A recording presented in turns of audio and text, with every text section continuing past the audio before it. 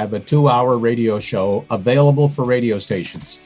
And doing a show for radio stations, there are a lot of restrictions of what you can and cannot do and what you can and can't say.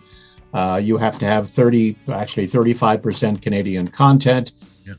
We kind of break that rule. I mean, we don't have to do that, but the fact that we include it makes us more attractive to Canadian radio stations. And it is carried by a number of US stations and one major station in the UK.